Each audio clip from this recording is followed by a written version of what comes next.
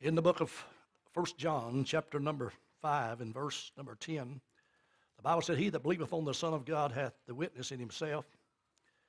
He that believeth not God hath made him a liar, because he hath not believed the record that God gave of his Son. Man, that's pretty stout stuff, isn't it? And this is the record that God hath given to us, eternal life, and this life is in his Son. Eternal life is in Jesus Christ. He that hath the Son hath life, and he that hath not the Son of God hath not life. Father, it's a blessing to be in the house of God. It's a blessing to be among God's people. It's a blessing to have a copy of the Word of God. It's a blessing to be able to read. I pray you'd speak through thy servant today. I know that I'm nothing. I can't do anything without you. Come, Holy Spirit, breathe life in our words, illumination our thoughts. Use us today to glorify your name, and I'll praise you and thank you for asking Jesus' name. Amen and amen. I'm going to preach to you a little unusual sermon today, Jesus Christ with or without. Jesus Christ with or without. There's many comparisons in the Bible. Many comparisons in the Bible. You have Psalm 1 that compares the wicked and the righteous. He said, Blessed is the man that walketh not in the counsel of the ungodly, nor standeth in the way of sinners, nor sitteth in the seat of the scornful. But his delight is in the law of the Lord, and his law doth he meditate day and night. He shall be like a tree planted by the rivers of water, that bringeth forth his fruit in his season. His leaf also shall not wither, whatsoever he doeth shall prosper. The ungodly are not so. The ungodly are not so, but are like the chaff which the wind bloweth away. Therefore the ungodly shall not stand in judgment, not sinners in the congregation of the righteous. For the Lord knoweth the way of the righteous, but the way of the ungodly shall perish. There's a comparison between the godly man and the ungodly man. You have many comparisons in the book of Psalms. In the book of Psalms, there's many comparisons between the righteous and the wicked. In the book of Proverbs, you'll find a lot of comparisons between the righteous and the wicked. In the book of Matthew, Jesus compares the two foundations, a man built upon sand and one built upon the rock. The one that built upon the rock, his house stood. The one that built upon the sand, his house fell. So what are you building upon today? Are you building upon the rock? The rock is Jesus Christ. He uses different people to compare and show us the difference between a righteous person and a wicked person. There's Cain and Abel. Cain was a wicked person. Abel was a righteous person. There's Esau and Jacob. Esau was a wicked man. Jacob was a righteous man. And so we have many comparisons through the Word of God. And that's what I want to draw today in the life of Jesus Christ. It is Jesus Christ with or without. Have you got him today, or do you not have him? Is he your Savior today, or is he not your Savior? Well, the Bible says again and again, in the book of John, he says, the Father sent me. 33 times the Bible says, the Father sent me, or he sent me. Again, the Bible says, the Father sanctified me. The Father consecrated me. Jesus said, the Father sent me. The Father sanctified me. He set me apart. He consecrated me to come into this world. The Father spoke to him 3 times. We find the voice of God ring out from heaven and said, This is my beloved Son, in whom I'm well pleased. Well, we know one time he didn't say that. He said something else. But anyway, we know he spoke 3 times in an audible voice to verify the fact that Jesus Christ is the Son of God. And how people can miss that, I don't know. Well, I want to just, if you want to follow in your Bible, just write these down. I'm going to go from verse to verse or chapter to chapter in the book of John and show you some things. First of all, in John chapter 1 and verse 11 and 13, he said, He came to his own received him not, but to as many as received him, to them he gave the power to become the sons of God, even to them that believe on his name. And so there's a condition there, if you receive him. If you receive him. And that word receive simply means to believe. He said, even to believe in him. Do you believe in Jesus Christ enough to accept him as your Lord and Savior? The Bible said then he'll give you the power to become a son of God. He'll make you a child of God when you receive him by simple faith. Isn't that amazing that you can become a child of God by believing and trusting Jesus Christ? And so there is that condition of believing.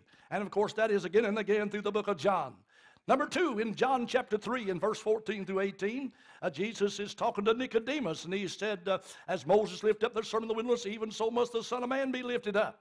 Then he goes on and gives John 3:16, for God so loved the world that he gave his only begotten Son, that whosoever believeth in him should not perish but have everlasting life.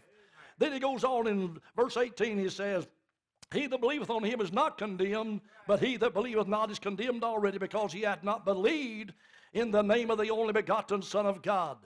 Let me just draw the comparison there. There is a comparison here. Here is those with him. The Bible said they shall not perish. A person who's got Jesus Christ will never perish.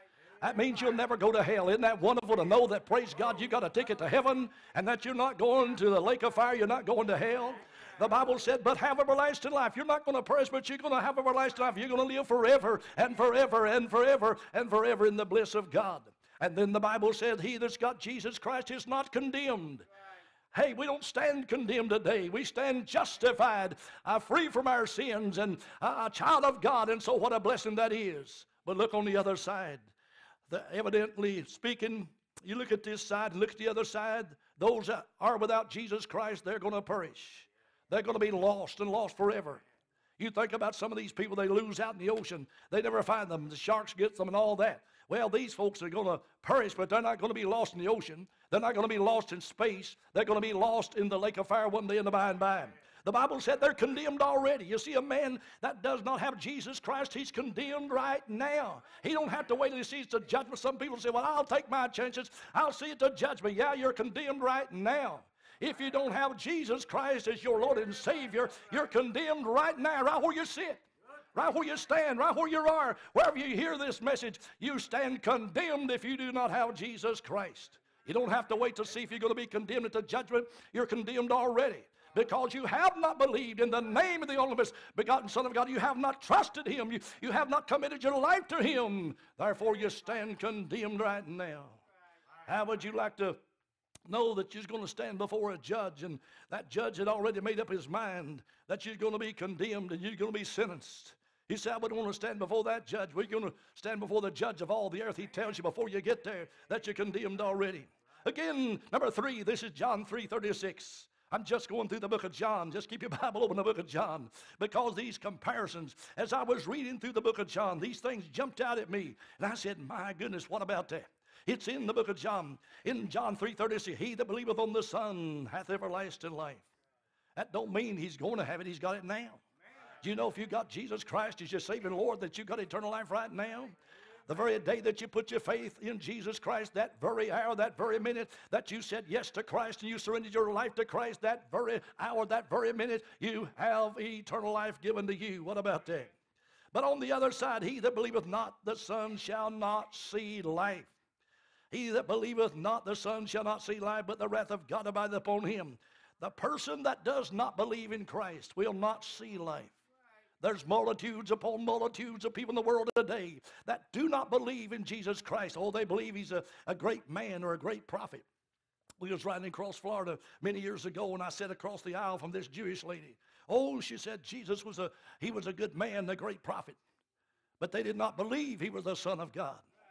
And the Bible said you must believe he's the Son of God. You must believe he's the Savior of the world. You must believe he has the power to forgive your sins and to save your soul. Because if you don't believe that, friend, you will not see life. He that believeth not the Son shall not see life. Hey, what does that mean? Brother, you're going to see death. Again, he said, but the wrath of God abideth upon him. The wrath of God abides upon him. I don't know about you. I don't want God angry at me. I don't want God against me. He said in the book of the Revelation, I have somewhat against you. I don't want God to have nothing against me. Do you? I don't want him to be angry at me. I certainly don't want his wrath to abide upon me, because the wrath of God is a serious thing. You know, the Bible's talking about wrath in the Sunday school lesson. And, of course, the Bible said in the days of the tribulation period, he's going to pour out wrath without mixture, no mercy in it. Oh, Habakkuk said, Lord, in wrath, remember mercy. Here's a prayer, remember mercy. I'm glad God's a God of mercy, but you know what? The Bible said a man that don't have Jesus Christ as his Savior and Lord, the wrath of God abideth upon him. Man, who wants to live under the wrath of God? Not me, brother. Run to Jesus, the rock of ages. He's a refuge. Run to Jesus. Number 4, John chapter 4 and verse number 10. And this is Jesus talking to the woman at the well. And, Jesus asked her for a drink of water. And she said, well, you're a Jew and I'm a Samaritan. Why, the Jews and the Samaritans don't have anything to do with each other. And, a woman and a man here at the well, you're asking me for a drink of water? And Jesus said, if you knew who he was talking to, you'd ask him, and he'd give you a drink of living water. What about that? You see, brother, all you got to do is ask. All you got to do is, you don't have to beat God. In fact, you can't beat God, can you? Hey, you hadn't seen God. You have to talk to him by faith because you can't see him. And, of course, you don't know where he lives. You know he lives in heaven, but, you don't know where he lives at. Other than that, you know he's in heaven. And so if you're going to talk to God, you got to talk to him by faith. You've got to believe when you pray. The Bible said, without faith it is impossible to please him, for he that cometh to God must believe that he is, and that he is a reward of them that diligently seek him. And so you have to believe and trust that when you pray that he's going to hear you. But here the Bible says, if you just knew who was talking to you, you'd ask him, and he'd give you a drink of living water. Oh, she said, Lord, give me a drink of that water that I won't have to thirst anymore. And this is what Jesus said. He said, whosoever drinketh this water shall thirst again. If you drink this water, I'm going to drink a little water of this. That's literal water. I'll thirst again. I'll have to have another sip of that before I leave here, right? But you know what? Jesus said, whosoever drinketh this water that I give him shall never thirst, but that water that I shall give him shall be in him a well of living water springing up into everlasting life. It's going to be an artesian well. You know a Christian's got an artesian well? You know what an artesian well is, don't you? It just keeps running over and over and over. I've told you before, you know, sometimes I like to put a glass on the spigot and just turn the water on and watch it run over, boy, just watch it run over. That's what the Bible's talking about. It's an artesian well. Your soul just running over, brother. It's bringing up in eternal life. And so what a blessing that is. Isn't that something? That is something, praise God. And so here this, you look at that comparison. Well, if you drink of the water that I give you, you'll never thirst. Have you drank that water that Jesus gives? The spiritual water. He's not giving you literal water. He's giving that spiritual water. That spiritual water. Then he says it'll spring up into everlasting life. It satisfies. You know, the Word of God and the Spirit of God satisfies you. The world don't satisfy you. You know, I've never been a drunkard. I've never drank. You know, I don't know what the stuff even tastes like, really. But you know what? A fellow who's an alcoholic, he's got to have it again the next day, don't he? Man's a drug addict, he's got to have it the next day. He's not satisfied. It just keeps calling for more and more and more. You know, God will satisfy you. He gives you peace, unspeakable joy, and peace like a river. Praise God. He satisfies. And folks are out there looking and trying to get something. They don't know what they're looking for. They're trying to get satisfaction. They're trying to gratify the flesh, and all the time they keep missing what they're looking for. They keep missing. Why? Because it's not there to be had. Brother, in Christ is satisfaction. In Jesus is peace. In Jesus is everything you need. And so look at what he said here. You can have this water, praise God. If you just ask for it, you could have it. And finally she did ask, didn't she? And she got it. Well, look at on the other side. Without Christ, they're always thirsty, never satisfied, never satisfied. They're always thirsty. They won't ask for that water. If they ask, they don't ask in faith. You got to ask in faith, believing. You know, you got to ask believing. A lot of people say, oh, Lord, forgive me. But they don't really mean it. They were singing a song yesterday, and man, there's really good singers. You know, the folks came to sing for us yesterday in Young at Heart. They was really good singers. They were singing a song, Lord, I'll do anything to get closer to you. And I began to think about that. Now, would you do that? Would you pray that prayer honestly and sincerely? Lord, anything you want me to, you do anything you want to do, Lord, to get me closer. Now, boy, you better stop and think about that before you pray that prayer, hadn't you? It might cost you a little bit. But do you want to be close to the Lord? Hey, brother, be willing to pay the price. And so, hey, there's a comparison between the righteous and those who know not the Lord Jesus Christ. Then, number 5, there's John 5:23 through 25. All men should honor the Son even as they honor the Father. That's Jesus talking. And he that honoreth not the Son honoreth not the Father which hath sent him. So here, the Bible said, if you don't honor the Son, you don't honor the Father. There's a lot of people in the world today that say they honor the Father, but they don't honor the Son. So they got a problem. Well, look on this side here. He says, he that honors the Son honors the Father. So if you got Jesus, you're honoring him, and therefore you're honoring the Father, because you believe the word that God gave of his Son. And he that believeth hath everlasting life. He goes on in verse 24, says, he that heareth my word and believeth on him that sent me hath everlasting life, and shall not come into condemnation. That could be never come into condemnation, but is passed from death into life, or passed out of death into life. And so look at that person that has Jesus and that believes in Jesus and received Jesus. He honors the Son, he honors the Father, and he believes, when he believes and trusts Christ, he's got everlasting life. In this building today, say, I've got everlasting life right now. Hallelujah. Praise God. We can jump up and holler, glory, King. And shall not come into condemnation. Never come into condemnation. You mean to tell me I'll never come into condemnation? Well, read it in the Bible? It's God's word. And look on the other side. The person who does not honor the Son will not honor the Father. He has not believed upon the Son of God. He will come into condemnation. But this saint of God, he's passed out of death into life. And so what a blessing that is. And hey, he's passed into life eternal, into that life that never ceases, with joy unspeakable and glory unspeakable. But this man who is without Christ, he will die. He'll live and die in condemnation. He will stand before the judgment of God in condemnation. He will spend eternity in the lake of fire in condemnation. Just imagine being condemned forever. Just imagine yourself in hell. You ever imagine yourself in hell? Well, you know, if you're a sinner, you better imagine that, because that may be where you end up if you don't give your heart and life to Christ. Just imagine being in eternity in the lake of fire, in outer darkness, and you've rejected Jesus Christ, and you would regret it forever and ever. You'd regret every time that you said no to Jesus. You'd regret every time you said, I'd rather have the world as have Jesus. You'll regret every time you said no. Wouldn't that be awful to have to live with that forever and forever and forever? And so there will be that condemnation. Then I want you to notice number 6 right quick. In John chapter 5, 28 and 29. Marvel not, for the hour is coming in the which that all in the grave shall hear his voice. Everybody's going to hear his voice one day in the by and by. And some shall come forth, and shall come forth they that have done good in the resurrection of life. And they that have done evil in the resurrection of damnation. So they that have Jesus in their heart, they that have Christ, are going to get up at the resurrection of life. There's going to be 2 resurrections, right? And of course, some folks run it together, but I believe there's going to be a separation of 1,000 years at least. Praise God. When Jesus comes in the rapture, you know what we're going to do? We who are in Christ are going to be changed the moment twinkle of an eye, and the dead going to be raised. The saints that's died in Christ, they're going to be raised with a glorified body.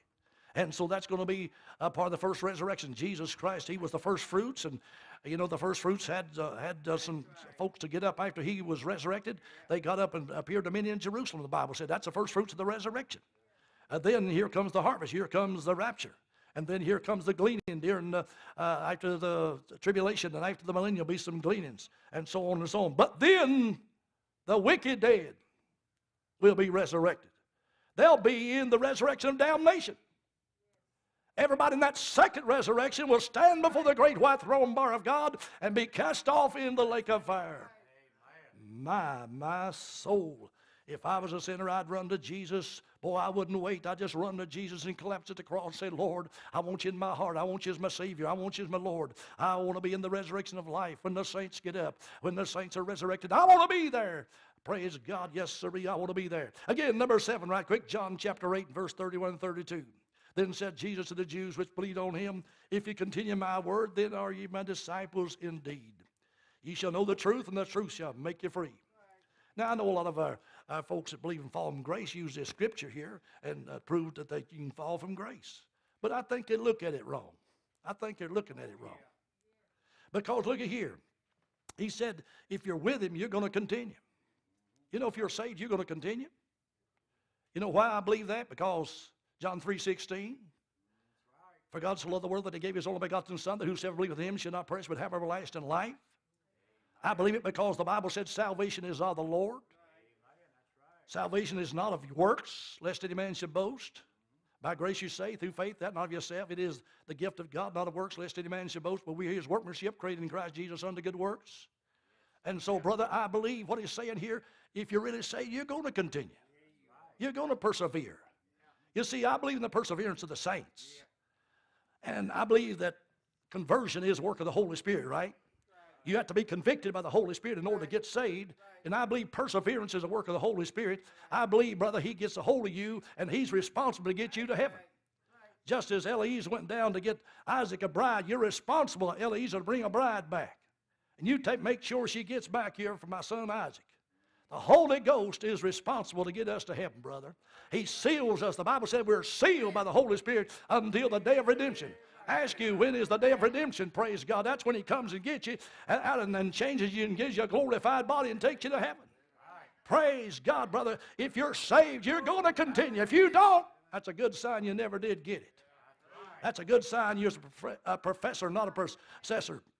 You're truly saved. And the Bible said you'll know the truth. If you're with Christ, you'll know the truth. That's the reason the saved know the truth. It amazes me how some people can deceive others. That's a bad sign when folks can be deceived, because that's a sign they haven't been with Jesus. Because when you've been with Jesus, brother, it's going to make a difference. Being with Jesus. And then, of course, the Bible said the truth will make you free. Praise God, we're free today. We are free from the law. We're free from sin. We're free, and one day, praise God, we're going to be in His presence and be free from the limitation of this old body. It's going to be a glorious day. Okay, look on the other side now. The Bible, if that is true, then that means those without Christ will not continue in His word. If you don't have Jesus, you're not going to continue. One question was asked this morning in the Sunday school lesson. Somebody was asked, one of our members, if somebody's going to cut your head off, would it be all right to deny that you knew Jesus? Hey, just get your head cut off and go on to heaven, amen. Just a split second, you'll be there, amen. I mean, praise God, before you even feel it, you'll be in heaven. That going to be something? To be absent from the body is to be present with the Lord. Just go ahead and get your head cut off. That'll be all right. Don't deny Jesus, right? But you see, the world, they will. If you're not saved, you'll deny Him. You'll deny Him. You say, well, I don't know Him. I don't know who He is. You say, Judas was saved. No, Judas wasn't saved. The Bible said he was a devil from the beginning. Jesus knew who he chose. He was never saved. Judas was never saved. Don't argue on that, brother. I mean, the Word of God's done settle that. And, of course, the Bible said they're not saved because they won't continue the truth. And, of course, the Bible says they don't know the truth. If you're saved, you know the truth, right? But if you're not saved, you don't know the truth. You know, sometimes when you've been through things, you know what it's all about. You ladies that's given birth to children, you know what childbirth is, right? Well, us men don't know what it is. I mean, some of them has seen childbirth, but we don't know what it is, right? We hadn't been through it. I mean, we've seen you. And, of course, back when my kids were born, they wouldn't let me in with Carolyn to see how much she suffered and all that. But when Tammy was having the baby, you know, they let you stay in the room. And, boy, I just couldn't stay in there. When she started squalling, the ball, that's more than I could take. Boy, I had to get out of there. I just couldn't take that. But, you know, you've been through that. You know what it is. And if you're saved, you know the truth, right? But a man hadn't been saved. He don't know the truth. He sees how Christians act at church. He sees how they act through the week, and maybe he can put on. As Brother Sammy Allen said, it's pretty hard to be a hypocrite. That's a false face. You know, you wear a false face around. After a while, you get tired of having a false face. You want to be yourself. After a while, you just want to let down, be yourself. But if you're saved, you can always be yourself. Amen. Hey. And they don't know the truth, and they're not free. They are in bondage, brother. You see, a lost man, a man without Christ, he's in bondage. He's in bondage to sin. Sin's got him bound. He can't help himself until he looks to Jesus. Praise God. Well, let me give you a summary of what I've said.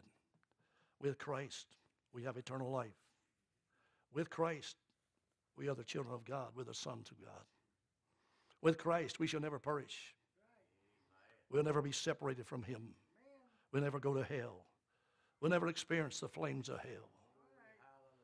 With Christ, we're not condemned.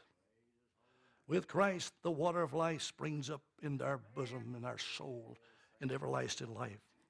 With Christ, we honor Him. We honor the Father. With Christ, we shall never come into condemnation. With Christ, we passed out of death into life. Out of death into life. Just like walking out of this room into the next one. We passed out of death into life. Oh, it's just one step, brother. It's a step of faith, isn't it? The saints of God that have Christ are going to be in the resurrection of life. When He comes to get His church, up we're going to come. Like popcorn, we're going to get up out of the ground, brother. Ain't no grave going to hold this body down, brother. When Jesus comes, praise God, we're going home. Amen. Yes, sirree. And then the Bible said we'll continue in His word and we're free from sin. Oh, it's something to know Him today. Isn't it beautiful to know Him? Well, what about those that don't know Him? Let me just give you a summary of what I've said. Without Christ, you do not have eternal life. You don't have life. You don't have it. Without Christ, you're not a child of God. You're a child of the devil. Oh, how sad that is. Without Christ, you're going to perish. That means you're going to be lost forever. Without Christ, you're condemned now. You're condemned now. Right now. The Bible said without Christ, unless you receive Him, you'll never see life. You'll never see life. You'll never go to heaven. You'll never see the blessings of the saints and never see God in all of His glory if you don't receive Christ as Savior. The Bible said without Christ, the wrath of God abides upon you. The Bible said you'll thirst forever. You'll never be satisfied. Never. There'll never be any satisfaction. Imagine living forever unsatisfied. No satisfaction, no peace, no joy, no happiness. The Bible said they that do not have Christ do not honor the Christ, do not honor the Son, and do not honor the Father. The Bible said they abide forever in death. They'll abide forever in separation from God. That's separation from life and bliss and glory. They'll be in the resurrection of damnation. They'll be called out of their grave to stand before the great white throne bar of God. And without Christ, they'll stand at that great white throne bar of God and be condemned. They'll stand there to receive the degree of judgment, degree of punishment. You say you believe there's degrees in hell just as surely as your name's what it is. And then they'll be cast into outer darkness, into the lake of fire. You see, outer darkness is a place, you've heard me say this, just like Gastonia is a place, just like Charlotte's a place, just like the United States is a place, and China's a place, Australia's a place, outer darkness is a place. That's beyond all the stars and galaxies and constellations and all of God's creation is outer darkness. And out there somewhere, there is a lake that burns with fire and brimstone, and there the wicked will spend eternity forever. That is if you don't have Jesus. You don't have Jesus. I conclude with John 8:24.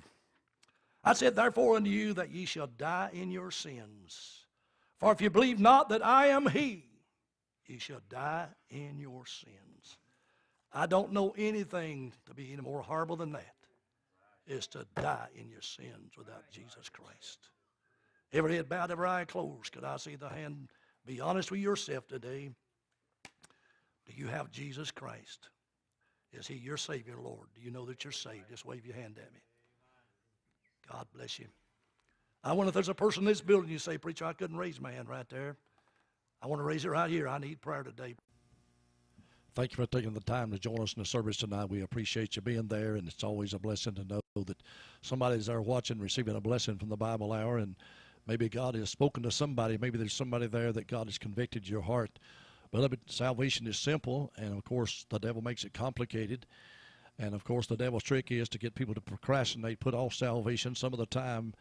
Tomorrow will be a better time, or next year will be a better time, or some other time will be a better time, but not right now. That's a trick of the devil. So, beloved, don't buy the devil's lie. If you're not saved, you need to come to Christ tonight. You say, well, preacher, I made a profession, but I'm not sure about my salvation. The Bible said, Christ in you, the hope of glory. The Bible said if you have Christ, you have eternal life. And if you don't have Christ, you don't have eternal life. That's real simple. Christ in you, the hope of glory. And so if Jesus lives in your heart, then you have a hope of heaven. If He's not there, then you do not. I don't care how long you've been professing to be a Christian. I don't care if you're a deacon in the church, if you're a preacher, or if you're a singer, or what you may do. If Jesus is not in your heart, then you do not have a hope of heaven. If you claim you've got a hope, it's a false hope, and that false hope will take you down. It will not take you to heaven. It'll take you down to hell. So, hey, beloved, just be honest with yourself and be honest with God. And if you're not saved, why don't you just bow your head right where you're at and pray the sinner's prayer and say, God, be merciful to me, a sinner, and save me for Jesus' sake. I surrender my heart and my life to you right now. I repent of my sins, and I turn to you with all my heart. I'm giving you my heart and my life right now. And I want you to come into my heart. The door is open. I open the door of my heart for you to come in and be my Lord and Savior from this night forward. Oh, beloved, just pray that simple prayer. Commit it all to Christ right now. Just surrender your heart and your life to Him and let Him be the Lord of all. You say, well, preacher, I can't live it. I know you can't. I can't either, but Christ can live it through you if you'll let Him in. The Bible said He came to His own. He came to His own people, the Jew, and they received Him not. But to as many as received Him, to them He gave the power to become the sons of God, even to them that believe on His name. And so, beloved, when you believe on Him and trust Him, He'll give you the power to live right. Because you don't have that power in yourself. The devil, he would overpower you as quick as you turn the corner. But you see, he can't do anything with Jesus Christ. Greater is He that is in you than he that is in the world. And so when Jesus Christ becomes your Lord and Savior, He lives on the inside and the devil's on the outside. So you see, the devil can't come in. So make that commitment to Christ. Pick up that telephone, call that number, and somebody will hopefully be there tonight. I'm hoping we'll get the phone fixed so that we can have somebody answering the phone when the program is on. But if not, just put your message on the answer machine, and then there'll be somebody to call you back tomorrow. We certainly appreciate you being there. We want you to call that number and tell us what the Lord has done for you. If you need to get saved and need counsel, just call that number. If you'd like to write, the address will be there. We'd be thrilled to hear from you. If you'd like to have a part in this ministry, we'd appreciate it. It does take money to operate. You pray about it, become a co-laborer with us, standing with us each and every month. Thank you for even being there. Thank you for praying for us. Thank you for telling others about the program. Join us this same time every week. But let me give you an invite to come and be with us right here to Zion Baptist Church in South Gastonia, just 2 blocks off of 321 South, a block and a half off the Neil Hawkins Road. We're 3.5 miles south of I-85, so we're not hard to find. Our Sunday school's at 10 every Sunday morning, preaching at 11. On Sunday nights at 6, on Wednesday nights at 7 o'clock. We'd be thrilled for you to come and worship with us right here at the Zion Baptist Church. The first Sunday in November is Bring a Friend Day, and we give you an invite to come and be our friend on that day. The first Sunday in November, we would be glad for you to come and be our friend on Bring a Friend Day, the first Sunday in November. This is Leo Kuykendall. I'm going to let the singers take us off the air. May God bless you. Meet us again this same time right here next week. See you then.